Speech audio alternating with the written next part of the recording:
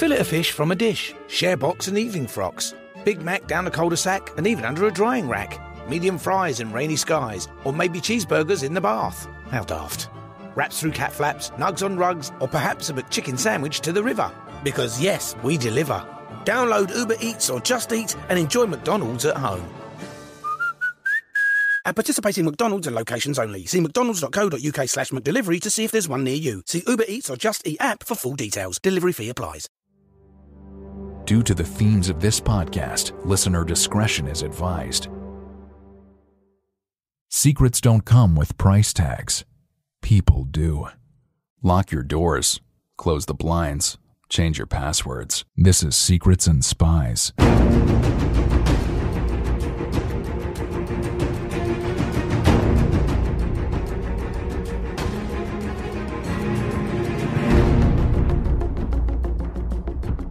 Secrets and Spies is a podcast that dives into the world of espionage, terrorism, geopolitics, and intrigue.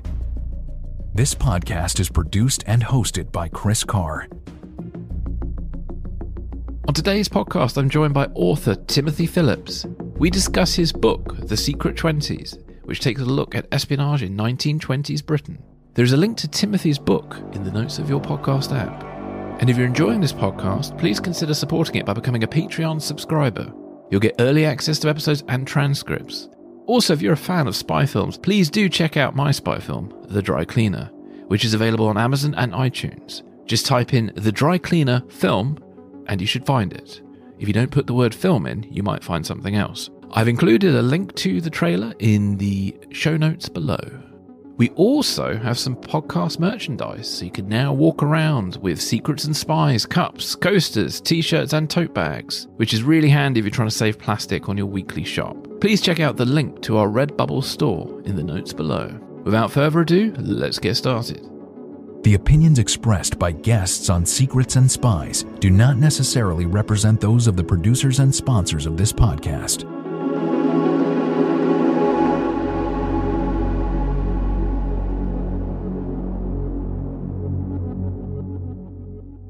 Timothy, welcome to the podcast. Hi there. For the benefit of listeners unfamiliar with you and your work, can you just please tell us a little bit about yourself? Yeah, so I grew up in Northern Ireland and weirdly, but not for any suspicious reasons, ended up learning Russian throughout my teens. I went to the only school in Northern Ireland where they offered Russian. Oh, that's cool. Yeah, I know. And they tricked you into thinking it was an easy thing to learn because I think we seemed to spend the first 3 years learning the alphabet and all the words that are the same as English words. But then obviously the heat gets turned up and I turned out to have an affinity for it and really enjoyed it. So I kind of followed on with Russian and history at university and did a doctorate in the end. Not intelligence focused at all, a history of 19th century Russian holiday resorts. And then by degrees, I've always been interested in intelligence personally. And after I wrote my first book, which was about the Beslan school siege, I kind of decided to go with something a little bit lighter, though as we'll probably come on to, there are always dark corners in intelligence history, and took myself off to Kew to the National Archives and spent many happy Saturdays playing in the declassified MI5 files, and that's where I eventually kind of hit upon the subject matter that's become the Secret Twenties. Yeah, fantastic. Well, your book, I love it. The Secret Twenties is fantastic. And it's sort of about British intelligence during the 1920s, a time that was known as the Roaring Twenties. And so as you mentioned, you were at Kew doing the research. Can you just tell us a bit more about that? What drew you to this subject and about how you go about researching a book like this? Because I'm assuming you must have been going through lots of files. I guess I did genuinely kind of, when I was thinking of different things I might write a second book about, I genuinely took myself off to Kew, and I'd read somewhere that MI5 was declassifying things, and I guess in my mind, if I cast back, I think I probably was thinking, oh, I'll go and look up about the Cambridge spies and the 50s and the 60s, and then I kind of discovered that actually the most complete record for any decade is for the 20s, that apart from possibly the Second World War. And I just got drawn in. To be honest, what drew me in, first of all, were two things. some of the personal letters that MI5 intercepted, often needlessly in the wrong. And it's kind of surprising that they did, but it's really surprising that those have survived in the files, because they kind of show up what a dragnet intelligence gathering is. And you know, the turns of phrase, the kind of harking back to a completely different lifestyle. You could see in there the way that society was becoming freer and in some ways modern, but at the same time, you know, a time before Britain was dominated by American culture. So there were ways of talking to one another, activities that seem quite alien. Yeah. And then the other thing, which basically the same point, but the wonderful transcripts that MI5 made and the GPO made on behalf of MI5 of personal telephone conversations that were intercepted. And again, that just, you know, so filmic, so visual as you read the conversations. And I got carried away and waded through thousands of documents. I can imagine, crikey. How did you keep track of it all? Because there's so much breadth of information. I mean, I honestly wouldn't know how to begin to write a book like this, but I suppose the more you read, the more you get a feeling for things, I'm assuming. Yeah, it was a problem. I'll be honest with you that became one of the challenges of writing the book, and it took me longer than I expected. And I kind of figured out in the process of doing it that there are advantages to working with a body of material that is all printed and where all of the people you want to talk about are dead, because it's kind of all settled fact and nothing's going to change. But there are huge disadvantages as well, because in my first book and in the project I'm working on now, I've been able to interview real people. You can go back to them. You can check things with them. And also you kind of get a sense automatically from them of what they think's interesting and important. Documents don't necessarily tell you that. I kept track of it all with a camera. So on the laptop that I'm talking to you through now, I have 10 to 15,000 images of MI5's 1920s archives. And so I would read stuff when I was there, but because I write part-time, I also needed to take stuff away and be able to read it at home or at my leisure. So that's kind of physically how I kept track of it. But in my brain, there was a lot of mist and tangled threads. Well, let's hope you don't invent time travel, because otherwise the Russian intelligence services might give you a lot of money for what you have in your laptop. Yeah, or just take it and I'd be found somewhere with some sudden symptoms that didn't relate to any previous illness I'd had. So one of the great things about your book is a great history of British intelligence. And so looking at the sort of mechanisms at that time, can you talk to us about how Britain sort of came to formalise and structure its intelligence efforts, because it kind of happened in that decade? That's absolutely right. I mean, it won't surprise your listeners, I think, to learn that Britain kind of felt its way iteratively, or perhaps to be more vernacular about it, stumbled towards having a coherent intelligence system, starting back in the sort of 1870s, 1880s. First of all, because of the threat from Irish terrorism, Irish nationalism, forming up a secret part of the Metropolitan Police called Special Branch. And then at the turn of the century, partly through the encouragement of Lord Curzon, who comes on to be an important figure in the 1920s battles with the Soviet Union, you get the creation of what becomes known as MI5 and MI6. Only in the First World War do you get what becomes GCHQ, the Government Code and Cipher School. And at the end of the war, there is serious consideration given not just to paring back the wartime size of these organizations, but to abolishing them altogether, because Britain was diving headlong into a bout of austerity. 1919, 1920, there was a sense that all of this growth of the state could be chopped back, and really it was partly luck, partly the efforts of a few people in the cabinet who kind of lobbied on behalf of the intelligence agencies that the organizations survive into peacetime and develop develop areas of activity that don't overlap too much. there is always in intelligence history and today that issue of overlap and scope creep and kind of internecine squabbles between organizations, and that was very much the case in the 1920s. Nonetheless, I think day to day MI5 knew what it was doing, MI6 as well. And they were the kind of two activist wings of the intelligence agencies, heavily reliant for manpower on Special Branch because they weren't very big organizations, and then being consumers of what the government code and cipher school produced. Yeah. And 1919 was an eventful year of a lot of political unrest through the British Empire. In your book, you point to the Secret Service Committee report that was sort of dated February of 1919, and that kind of sets the tone for British intelligence efforts for the 1920s. Can you talk to us a little bit about that time and that Secret Service report? One of the things I love in that report, which clearly didn't happen, but was given serious consideration, was the idea that even in peacetime, the British government might actively engage in counter-propaganda among the populace. So they might actively have sought to get their message across without kind of tying it back to themselves. And what was the message they would have wanted to get across? Basically, it was don't support socialism with a capital S, which would include the Soviet Union, but it would also have included, probably for many people, the Labour Party. And so that document kind of sets out a very full, a very wide-ranging potential role, and then that doesn't get taken forward. But what was playing on the minds of the people reading it was that Britain itself had escaped any kind of major revolutionary upturn. There had been some mutinies of troops who didn't want to continue serving and wanted to get back to their ordinary lives now the war was over.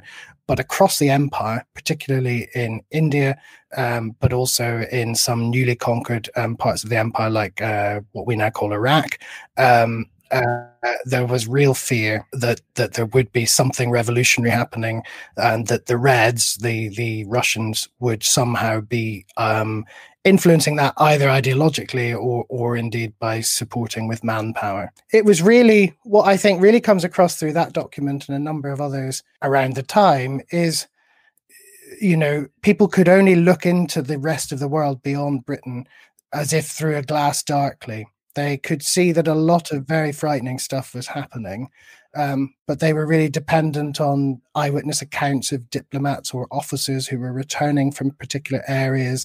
And they really, they didn't know where this was going to go. And of course, we know from the other side that there was great hope in Soviet circles that the whole capitalist system, the imperialist capitalist system, would collapse and crumble because of, events in Hungary, events in Bavaria, and that didn't happen. But that's not to say that they didn't have some reason for believing that it might. What I think is really significant about 1919 is that is what people remember when they are invited later in the 20s to consider that the Soviet threat might not be quite so great as they're saying. And so they think back and they think, well, it's only a few years ago that they murdered the Tsar, they took over the largest country in the world, and they managed to foment these revolutions successfully, even though they didn't kind of stay in power for long in a whole variety of places across the world.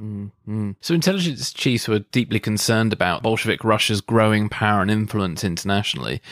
And in the spring of 1920, the then Prime Minister David Lloyd George invited the Russian government to send representatives to London for peace and trade talks. Can you talk to us a little bit about this and how it had an effect on the intelligence efforts at the time? Yeah, I wouldn't have said this when I wrote the book, which is a couple of years ago now that I finished it.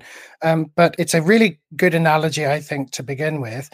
If you think today about how the government today is allowing Huawei to fit 5G, and it kind of feels like doesn't have much choice about that, the people who support that, because Huawei produces equipment that no one else does. And yet people who would ordinarily be supportive of the government, and indeed some of them belong to the same party as the government, are saying this is a huge threat. What are you doing? You're playing with the safety of the country. It was really very similar in 1920. Lloyd George, Prime Minister, what he sees is that the European economy, the British economy, cannot recover unless Russia is selling its raw materials into the system. And Britain in particular needs a number of those raw materials for some of its core industries. The one that always sticks in my mind, because I didn't kind of ever think about how these objects were produced before, is pig bristles. So the British brush making industry was dependent on pig bristles sent from Russia. Yeah. And he actually makes a speech in the House of Commons where he lists pig bristles along with other things as why he has taken this daring and unexpected step to invite the Bolsheviks to London for talks.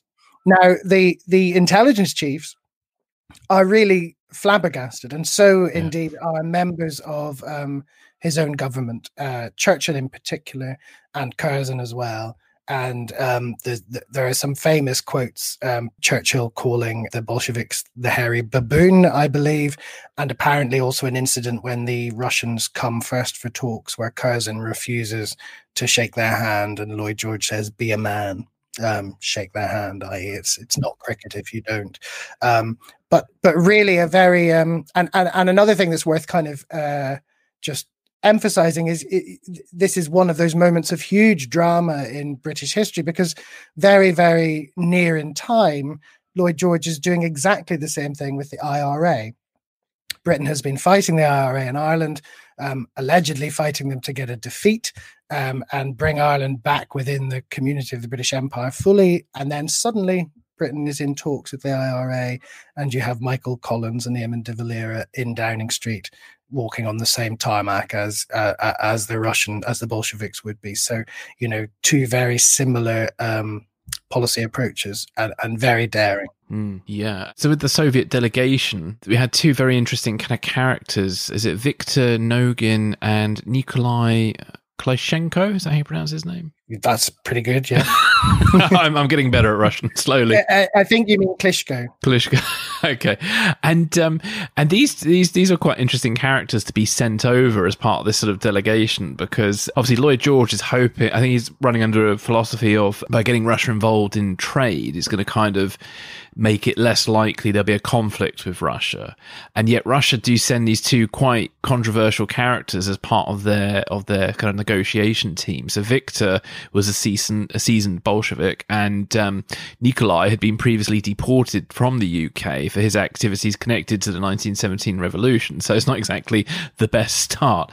And obviously their rival warriors, the intelligence chiefs. Can you tell us a little bit about them and what kind of happened? It's just, when you describe it like that, it is kind of remarkable, isn't it? And I guess in all my writing, I've overused the adjective audacious when it comes to the Russians, and I think this is a good example of their audacity. Quite impressive in a way. So basically, heading up the delegation is a very respectable kind of a Bolshevik. He did have blood on his hands directly, because he had robbed banks to get money for the Bolsheviks back in the 1910s. This is Mikhail Krasny. But more importantly, he had run the Siemens power station in Petrograd, and he was a serious electrical engineer and also understood about business. So he was the kind of person, I think, that Lloyd George would have been hoping the delegation would be made up of. But instead, a number of the members are kind of a bit rough around the edges. And Klitschko in particular, I mean, Noggin is the one that the special branch officers who are sent to Newcastle upon Tyne to watch the steamship arrive, he's the one they're told to look out for.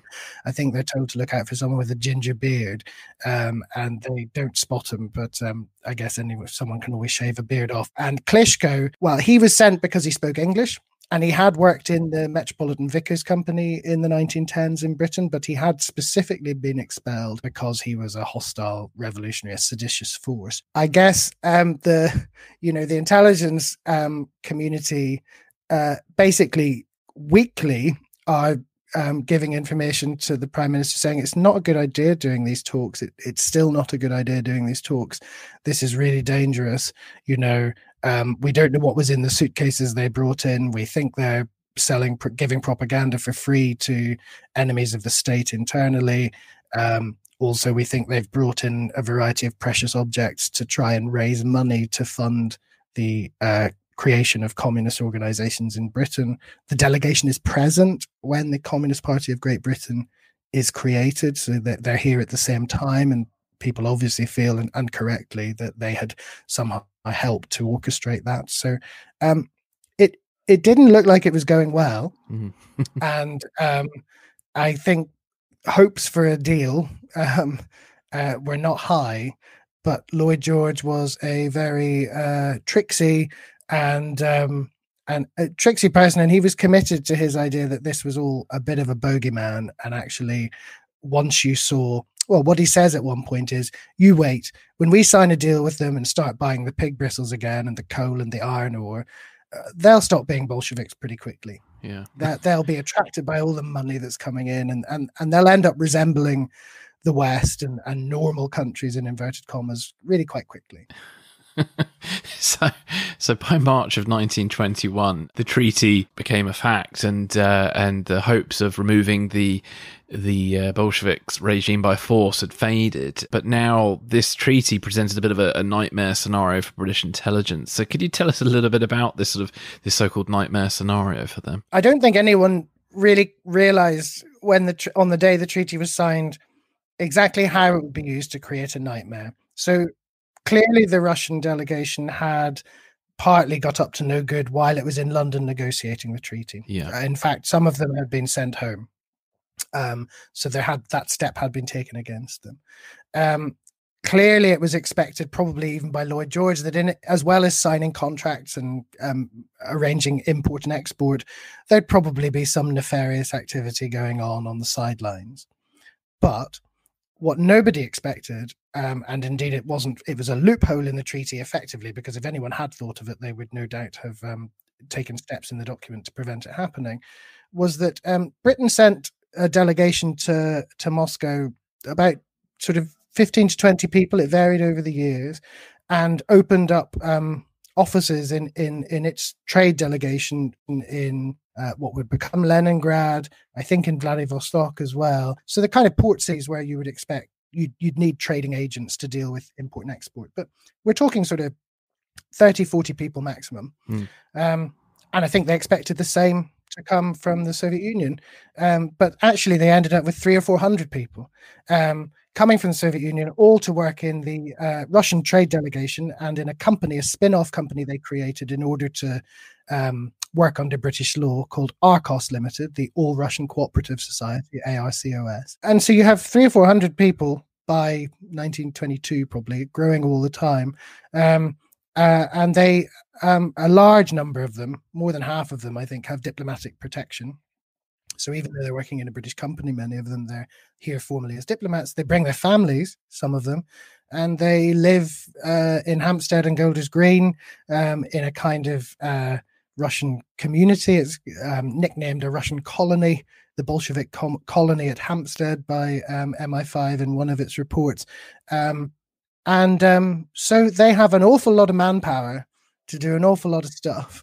And to intelligence chiefs looking in correctly, it doesn't really look like you would need that number of people for the scale of the trade that's going on. And of course, at the other end, the trade can be managed with 40 to 50 Brits in Russia. Yeah. Now, you've already slightly mentioned this, but can you just tell us a little bit about those institutions that Russia set up and kind of what they were supposed to be doing? Yes. So the Russian trade delegation is really in lieu of an embassy. So one of the tricks that Lloyd George had pulled in signing the treaty was he had signed a treaty which he said was safe because it didn't formally recognize the existence of Soviet Russia. So de jure, it did not say that the Bolsheviks were the rightful rulers of Russia. And that's what would have been necessary in order to create a full-scale embassy. The Russians, the Bolsheviks, were not allowed access initially to the old embassy, which was in Belgravia. So they had to get their own premises in Moorgate and a couple of other places. The Russian trade delegation therefore existed to kind of do what the treaty said you could do, but also for the normal diplomatic things. That's where the Foreign Office would have gone if it needed to talk to someone. And then in order to put contracts through for pig bristles and coal and iron, it's useful, and this would be the same today, to have an entity that is registered formally in Britain, so a limited company. So they create Arcos. Now, in reality, you can see it in the staff lists that MI5 managed to get hold of at various points during the 20s. The dividing line between the Russian trade delegation and Arcos is pretty non-existent, and people move very porously between the two organizations. It's one entity, but it has these two different faces. Yeah. Thank you for that. So one of the things that you found that featured quite heavily in the MI5 files at the time was Russian jewelry smuggling. Can you just tell us a bit about what you found about this and kind of what its significance is? Yeah, it's significant. I mean, I guess first of all, it's significant because, you know, if you institute a communist utopian paradise and expropriate the wealth of the old ruling classes, one of the things you come into possession of is an awful lot of jewels that were owned by the people you've either driven from the country or murdered or forcibly impoverished. There was also a lot of gold and precious metal, which had been held by Russian banks as security against loans. And all of this comes to the Bolsheviks. Now, it is interesting, I think, in Soviet historical terms, that their first thought was not to spend this on enriching the average lot of an ordinary Russian or Ukrainian. Instead, what they did was, over a number of years, they systematically smuggled it out of Russia and sold it, usually on the black market, though there were some legitimate deals as well. And the money didn't flow back to Russia. It stayed in capitalist countries and was largely to fund communist propaganda in those countries. So we think when Klitschko arrived, he must have been dragging some very heavy bags because he brought platinum bars in his suitcase, which were sold to fund the communist movement in Britain.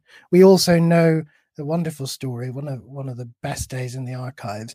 We know of a man who was in the Bloomsbury set called Francis Meynell, who was a communist sympathizer and traveled to Russia in the early 20s to see for himself what things were like there. And he had one of those early kind of managed tours, which showed him all the good bits and implied that if anything wasn't good, it was because of the white Russians. Francis Meynell was given a set of diamonds to bring back to sell, to keep a left-wing newspaper in Britain going and stop it going out of business, the Daily Herald, which many decades later would become the Sun, with a rather different political slant. But he brought them back, and in order not to get caught at customs, which would probably have been a problem anyway with so many diamonds, but certainly if they knew they were coming from Soviet Russia, he sat one night. I think he was in Riga at the time, so he'd already left Soviet territory. But he sat one night with a box of soft-scented chocolates and pressed a diamond into the center of each chocolate. And then a few days after he got back to Britain, he and his wife ate their way through the chocolates, carefully removing diamond after diamond as they went. You wouldn't want to get that wrong. No, and I think it's interesting. Some people have speculated, some historians have speculated that a very large proportion of the work that was done in the Amsterdam diamond and fine gem market in the 20s was reliant on Russian pre-revolutionary jewels that were being recut so as to hide their provenance, so that the rightful owners, who were probably in Paris or Prague or Berlin, couldn't seize them and then sold on the black market. Oh, fantastic. I found that really interesting because years and years and years ago, I did some research for a documentary that never happened about art theft. And I learnt from the guy who was our sort of technical advisor that apparently the Soviet Union specialized in art forgery, and apparently the different states were masters of different elements of the craft. And it was just really fascinating. So I'm assuming when all the jewelry ran out, they had to kind of get more creative with fundraising. Yeah, that's really interesting. There's a wonderful museum in Washington, D.C., which is the house of Marjorie Merriweather Post. And she was the heiress to the Post cereal fortune. So they were the biggest competitors of Kellogg's. And she was married to a US diplomat in the 30s. And she went around Moscow in the 30s buying up icons and artworks very cheaply from people who were selling them to make ends meet. Yeah. And they're all on display there. And there is some suspicion that perhaps not all of them are very old. The paint may still have been wet on a few of them when she bought them. Oh, brilliant. So it was estimated by, is it British intelligence efforts, that the British communists were getting funding from Russia in the region of something about £2 million. Was that per year? Or? I think that was over the first 2 years that the delegation was in. Yeah. And then it does get less after that, partly because Moscow doesn't think the Communist Party is doing very well in Britain, and so they kind of punish it by reducing funds. Well, what was that money kind of used for then initially of the Communist Party of Great Britain? Officially, it was used to produce an awful lot of leaflets, to move people around the country, for meetings, to pay for workers' newspapers. So there was a weekly and a daily newspaper, and a lot of it was poured in. Neither of those was the Daily Herald, which was a mass market newspaper that was read by millions of workers every day in Britain, and was sort of softer left. But a lot of money from Russia went into bankrolling that in the early 20s.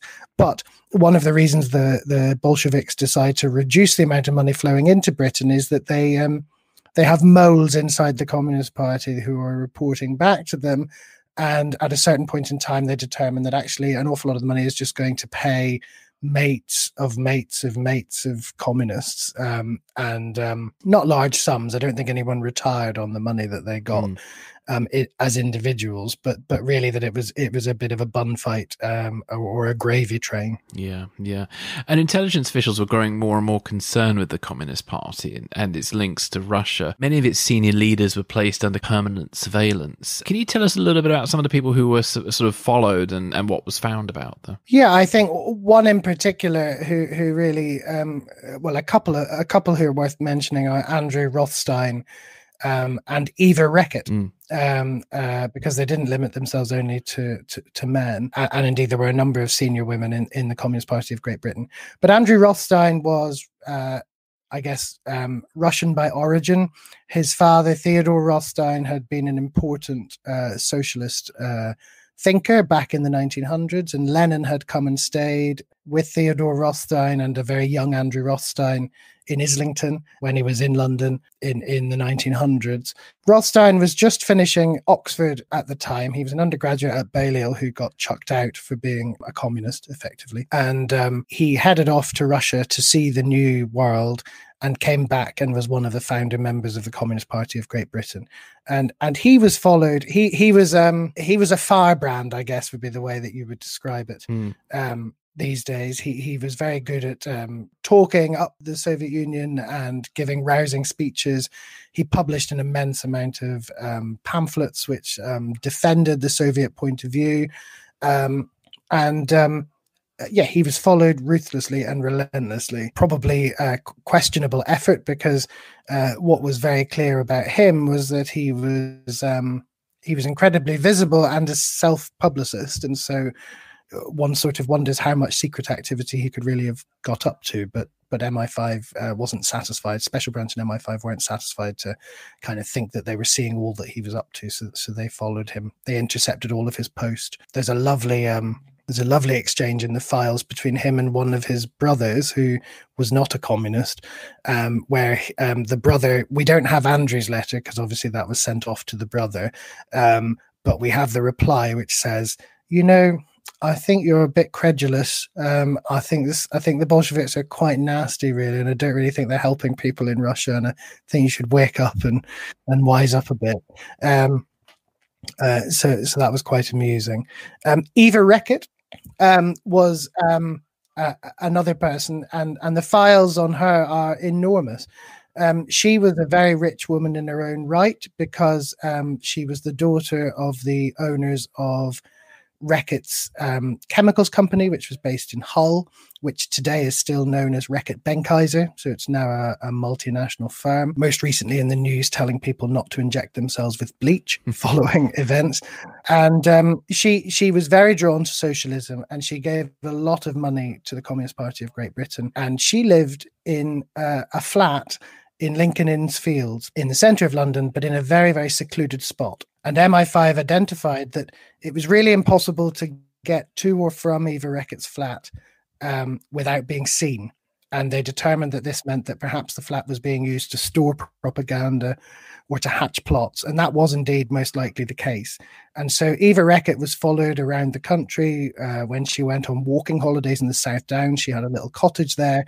MI5 people would come to the local pub, which was kind of just over the hill, and then every so often walk up and pop their head over the side of the hill. And a little bit later than the period covered in my book, we know from the correspondence that she bought herself a special radio aerial, which in the correspondence she says it's in order so that she can hear Radio Moscow, which may indeed have been the case, but MI5 determined that this might be for some secret communications and signaling with the Soviets, and they were absolutely obsessed with this aerial and where it had come from and what it was being used for. That sounds brilliant. I don't know why when you said MI5 comes to the pub, it just sounded quite funny. I went to see. I drove out of London when I was researching the book just to see. It's near Arundel, the cottage, very pretty little cottage, and the pub, I can't remember the name of it now, but it really you really felt like an MI5 person, probably wearing a trilby hat or something, would have stuck out a mile in this bucolic setting, but perhaps they were better at disguise than I'm giving them credit for. One would hope. But so despite those some of the real threats that were faced, there were also many false leads, and there was this atmosphere of paranoia within the intelligence services, but there was also a bit of misogyny because it was a very male dominated environment. And there's one episode that presents a good cautionary tale, and that's of the case of Claire Sheridan. Can you just tell us a little bit about her story and what the files said about her? Yeah, so if you put Claire Sheridan and Andrew Rothstein together and look at just the volume of material that MI5 collected, I think it would be correct to conclude, or begin to conclude, that they were really rather distracted by self-publicists in the 20s, and that's probably something that later intelligence agencies kind of corrected in themselves, because Claire Sheridan was also an enormous self-publicist and sort of saw herself as a legend in her own lifetime. She was a sculptor, and she had to train herself to be a sculptor after her husband was killed early in the First World War. And in 1920, she meets through a mutual acquaintance Lev Kamenev, who was the first head of the Russian negotiating delegation in London. And she has an affair with him. And MI5's following Lev Kamenev everywhere he goes. So they obviously work out that that they're having an affair. They head off to the Isle of Wight together. But for a combination of complicated reasons, they become very interested in Claire Sheridan, and they also get the opportunity to track her much more closely than one might have expected. So they become very interested in her because she's a cousin of Winston Churchill. And Churchill's in the government. He's party to the negotiations that are going on. He's obviously very anti them. But they get very frightened that Claire Sheridan might be passing on secrets to Kamenev that she's come by through the family. And indeed, they tip Churchill off that he shouldn't be saying anything, and they follow Sheridan very assiduously. Sheridan's friend, Sidney Russell Cook, owns a nice house on the Isle of Wight, and it's him who suggests that Claire Sheridan and Lev Kamenev come down for the day on the train and see the beach and write love poems to each other, actually, we discover. Sidney Russell Cooke was a wartime member of MI5. And so it's not accidental that he makes this suggestion, and he's actually kind of placed... he's just left MI5 services formally and taken up a job as a stockbroker in 1920, but nonetheless keeping very close ties. And he's asked to track Claire Sheridan and Kamenev. Now, it's probably already clear from the details I've given you. This is kind of one of those lines of inquiry that you just couldn't let drop until it had burned itself out. Imagine the horror in MI5 when, in the autumn of 1920, so height of the negotiations, Kamenev is told to leave the country and not to come back because of the propaganda activity that's been going on. So he's one of the diplomats chucked out during the negotiating period. He invites Claire Sheridan to come with him to Soviet Russia and to create busts of all of the leading Bolsheviks. So she sails off from Newcastle upon Tyne to Bergen and then overland to Russia in the autumn of 1920. And MI5 just doesn't know what to do. Yeah, and she stays there for a few weeks and meets, I think, H.G. Wells and a number of other people who are also kind of trying to get in on this new magical country that's being created. And when she comes back, Sidney Russell Cooke is round at her flat in a heartbeat, and he takes possession of her diary from her time in Soviet Russia and reads it and replays it to MI5. And it is a very interesting diary in its own right. And really up to that point, as far as we can tell, they were very frightened that she was a dangerous secret agent, and they didn't really know what instructions she might have come back with. But she was really nothing more than a self-publicist, because her intention all along was to publish the diary in full, which she did the next year. It's a wonderful book called From Mayfair to Moscow, and it's freely available online actually now, because it's out of copyright, and well worth a read. And interestingly, she writes in the diary, she alludes in the diary to the fact that in Moscow, they knew Sidney Russell Cooke had been a spy in MI5, and they knew that she was friends with him. And so at one point, she finds herself, as she thinks, in danger because of her friendship with Sidney Russell Cooke. So the Bolsheviks are thinking she's a British spy, but the British are thinking she's a Soviet spy. Yeah.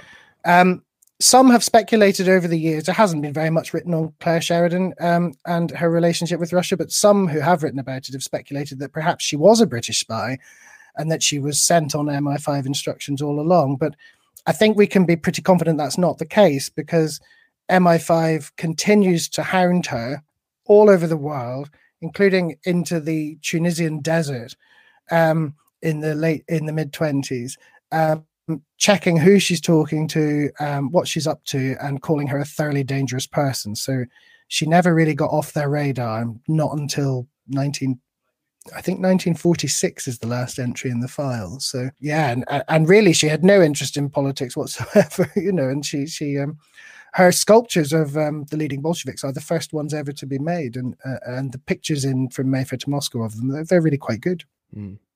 I should check that out. There was also a growing fear of illegal spies being sent to England to gather intelligence and stoke sort of seeds of discontent. There's two cases that sort of stood out to me. There's one of George Brown, and there's one of Johnny Walker, and that one left the sort of deepest scars. Can you tell us a little bit about those cases? The Johnny Walker case is fantastic, because Johnny Walker's it's a code name, and it's clearly based on the whiskey bottle, and probably not a very good code name. He probably hadn't been taught that at spy school in Moscow. But his real name he was a man called Jacob Kirkenstein, and he'd grown up in Latvia. He was, I think, in his mid to late 30s by the time we're talking about when he comes to Britain.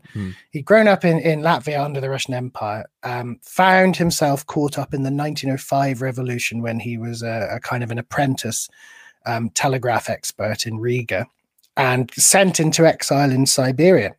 He manages to escape from exile in Siberia and make his way to the USA via Britain, where he ends up working on the railways and learning English and speaking good fluent English. So suddenly he's potentially valuable once the Bolsheviks come to power as someone you can send abroad. He and his wife, Vali, who comes from a similar background, in 1917, they travel overland across the USA to San Francisco and then overland across Russia to get back to the revolution. They're very excited by it, always been socialists. And then after the First World War has ended and Russia signed the peace treaty with the Germans, he ends up working on the railways in Russia because that's his area of expertise.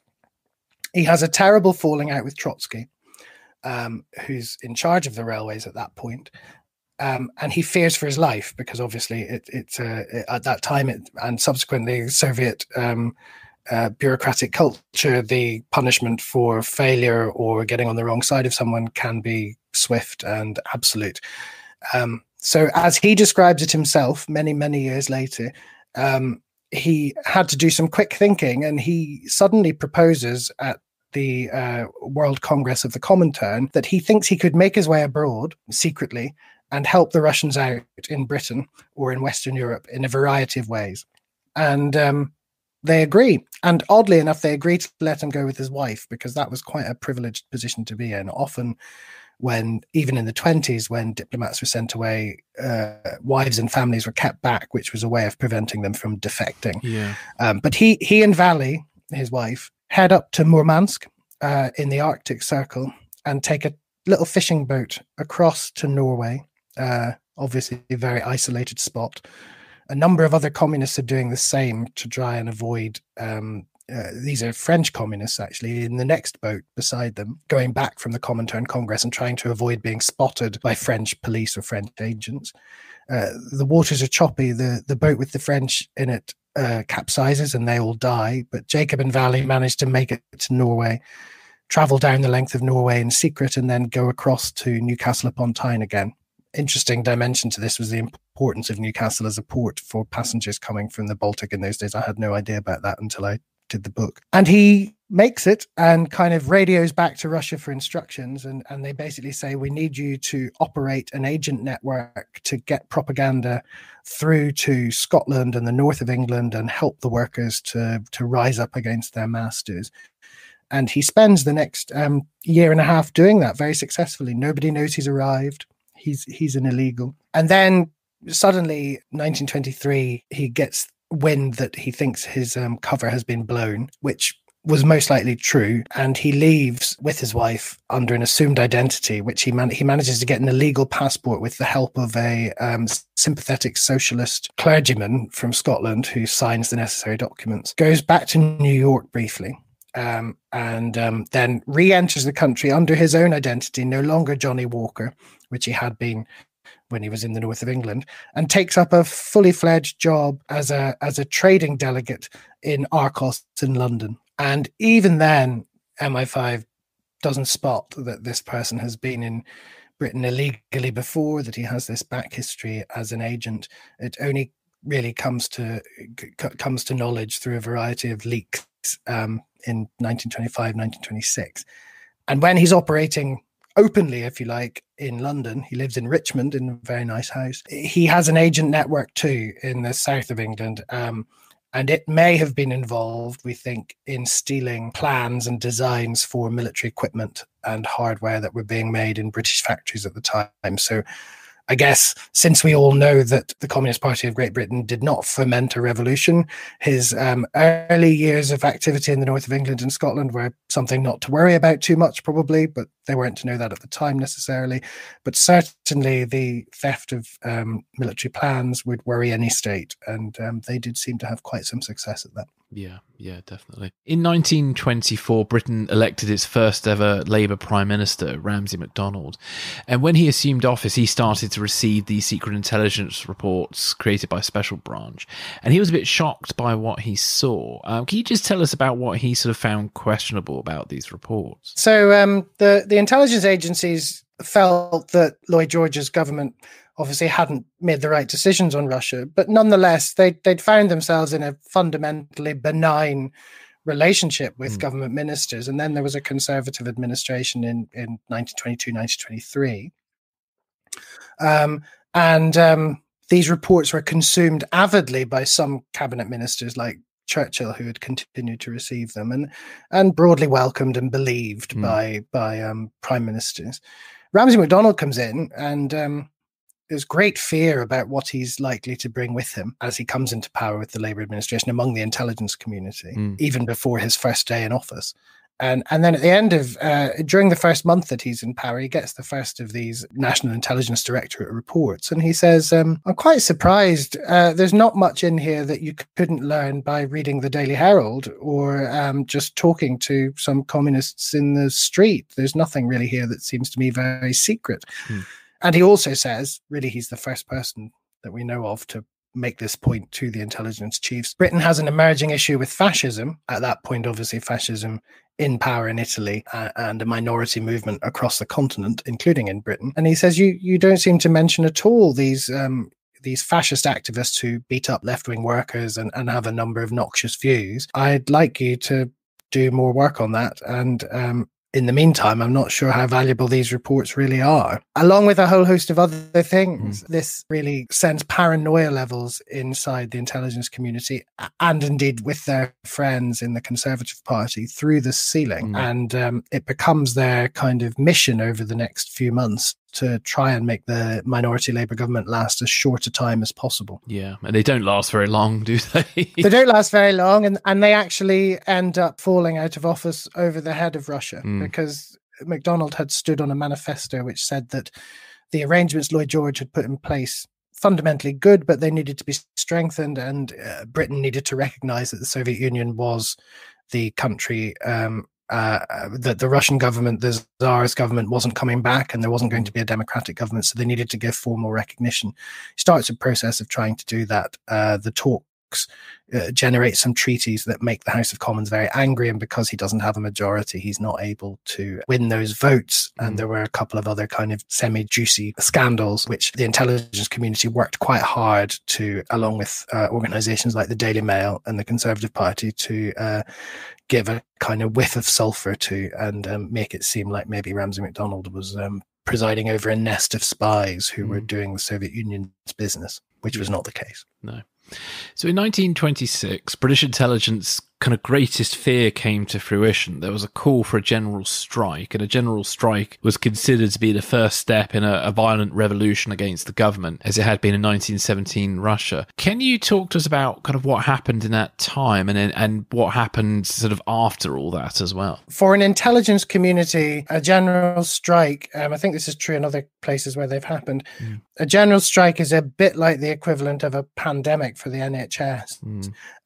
So you get the general strike in 1926. It had actually been threatened the year before, and Stanley Baldwin, the Conservative Prime Minister, had quite cleverly managed to pacify the workforce in the mines, in particular in the coal mines. They'd gone back to work on a kind of temporary deal that was timed to run out in the spring of 1926, and they were going to revert back to bad terms and conditions. But he used that time, and his government used that time to prepare stockpile, etc., in order to defeat a general strike if it occurred. When it looked likely that there was to be a general strike, massive numbers of retired First World War intelligence chiefs, special branch officers were drafted back in, called back to the front line to save Britain as they saw it. And the stockpiles were called into action as well. Rather less pleasantly, the Home Secretary at the time, who was a very, very right-wing member of the Conservative Party, had also kind of done a side deal with some right-wing, what would you call them, clubs and political groups that were not aligned to the Conservative Party, some of which were aligned to fascist groups, to add some extra muscle should it be needed to defeat the workers. And as many of your listeners will know, of course, the general strike lasted for almost a couple of weeks, and then it collapsed, and the unions were crushingly defeated. The terms and conditions didn't improve for the miners, and quite punitive new legislation, the the Trades Disputes Act was put through Parliament to prevent or make much harder the kind of sympathetic strikes that had made a general strike possible. What's interesting and not generally reflected in the kind of main above ground story is that it's widely believed in conservative circles and specifically in the mind of the Home Secretary, William Joynson Hicks, that Russia stood fully behind the decision to have a general strike, attempts to keep the strike going longer, the supply of money to the strikers, and there was some money that came from Russia to support the miners, but really it was a homegrown general strike. It was caused by British domestic issues, and it was the Trades Union Congress that took the decision, not under influence from Moscow. But it is widely believed in conservative circles, and crucially it becomes the view of Stanley Baldwin as well, who had been quite moderate and not particularly obsessed with the Soviet Union. It becomes his view that the Russians had somehow been involved as well, and William Joynson Hicks, the Home Secretary, stokes that right through 1926, the winter of 1926 into 1927. And Joynson Hicks becomes determined to get the Russians out. And he has basically put intelligence chiefs on notice that he wants to have any misdemeanor or error that they spot brought to his attention so that he can use it as leverage to try and get the Russians out. And this is what leads to the raid against the Arcos offices, isn't it? That's right. Yes. So 1927, in May, one day, Joynson Hicks is in the House of Commons, and Sir Vernon Kell comes to see him and says, "We've found something you might be interested in, Home Secretary." Basically, a British member of the workforce of Arcos. So they did have some British employees, mainly in kind of sort of fairly menial, basic kind of roles. A British member of the workforce who works in the photostat department, which we would call the photocopying department these days, was asked back in January to photocopy a British military training manual, which they weren't supposed to have in the building because it has stamped on the front of it that it's protected under the Official Secrets Act. And he's given us a copy of this because he wasn't happy about it, and he's just been sacked. And what do you want us to do about it? And as is recorded in typescript in the documents, he says, raid Arcos, raid it. And then he says, do you want it in writing? And we don't know the answer to that question, actually, but they went off and did the necessary to get warrants to search Arcos. Its headquarters were in Moorgate in the City of London, so they had to go to a magistrate in the City of London. And they marshal a force of about 200 police officers. And in May, one day, they burst through the doors at about 4:00 in the afternoon, and they line everybody up who works at Arcos. They search them and they pull the building to bits. They lift all the carpets. They pull the wood paneling off the walls. They unscrew the telephones. The raid lasts for 2-3 days. They use oxyacetylene torches to burn through the safe doors in the basement to see what is in the safes in the bottom of Arcos. And the assumption is, William Joynson Hicks doesn't wait to get the results of the search. The assumption is, and he gives quotes to this effect to the Daily Mail while the research is going on, that they're going to find a hell of a lot of really incriminating stuff, and something big is going to have to be done about this this renegade organization at the heart of the British Empire. Yeah. And this raid would actually have a devastating effect on British counterintelligence for years to come. Can you tell us a bit about that? Yeah, so the raid, from William Joynson Hicks' perspective, the raid achieved exactly what he wanted it to achieve. Stanley Baldwin probably wasn't very happy that it had happened, because even though he was persuaded the Russians were up to no good, he would have been content for things to tick along and kind of try and bring them back into line without sparking some major international incident. And this was indeed treated as a major international incident. And we know from Soviet documents that ordinary Soviet people, taking their lead from the state, thought that Britain was about to invade. They thought that this was an act of war. Joynson Hicks was happy because the Soviets all traipsed off. They were forced to leave. Stanley Baldwin expelled them all and their families, and they all had to leave by early July 1927. It was a bit of a PR disaster, however, because unless you were really of the mindset of Joynson Hicks, what you saw was that the British police had invaded diplomatic premises, which they weren't supposed to do because that was effectively sovereign Soviet soil. They hadn't really given that any thought. And that's where the distinction between the Russian trade delegation and Arcos becomes important, because it was to turn out that the entirety of the floor space of the offices was both at the same time, Arcos, which was a British company, so you could raid that if you had a warrant, and also the Russian trade delegation, which you just couldn't raid under the Vienna Convention. So a bit of a PR disaster. There's a couple of other not particularly felicitous moments in the story. So we learn probably that male police officers frisked female Arcos workers to check what they were carrying, which even today would be problematic. But in an age of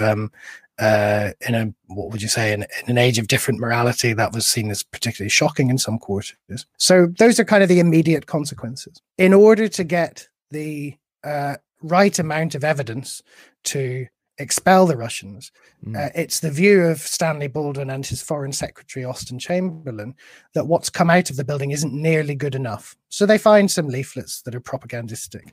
They even find a few weapons, but it turns out the weapons are actually samples of large orders that might have been placed with British factories to sell hunting rifles to Russia. Obviously, that's not going to happen after the raid. So Austen Chamberlain takes the decision to declassify signals intelligence that has come through the Government Code and Cipher School and MI6, which is much more incriminating and damning and does show that the Russians have been plotting in a variety of places around the world to act against British interests secretly. So I guess Britain ends up managing to save face in the immediate aftermath of the raid. And of course, Joynson Hicks has got what he wants. The Russians have all gone. But what Britain has revealed to the Soviet Union is that it is able to read its signals traffic. And so from literally, I think, the day after the announcement in the House of Commons and the publication of the dossier of evidence against the Russians, they changed their entire approach to cryptography.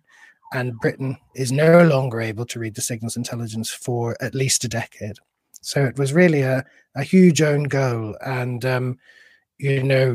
there are instances, and I'm sure you know of more than I do, there are instances where these sorts of things happen and intelligence chiefs are very against the publication of evidence because they can see that this will damage their ability to work productively in future. This is not one of those cases. The intelligence chiefs, at the moment that the evidence was decrypted, they were full square behind it because all they could think of was getting rid of the Soviets out of Britain.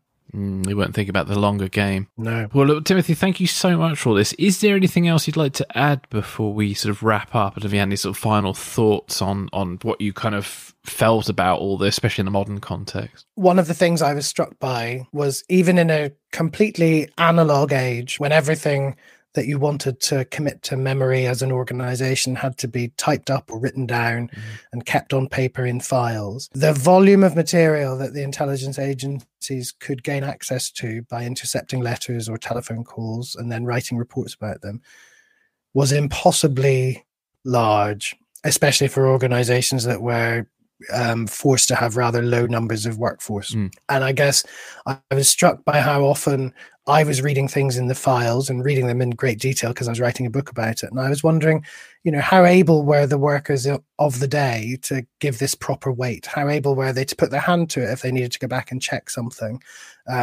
Which of these many people who were being followed did they actually properly read into and understand? And I think it must have been an impossible job.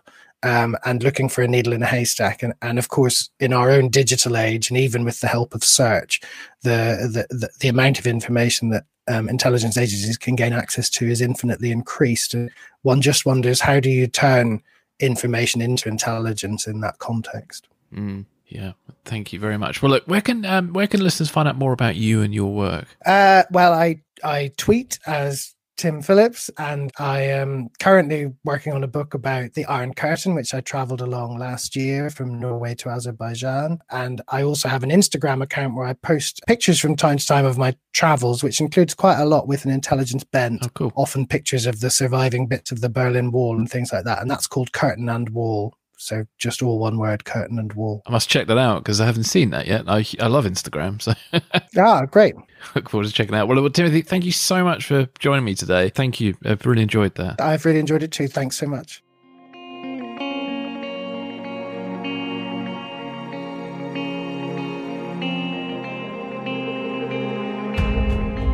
Thanks for listening. This is Secrets and Spies.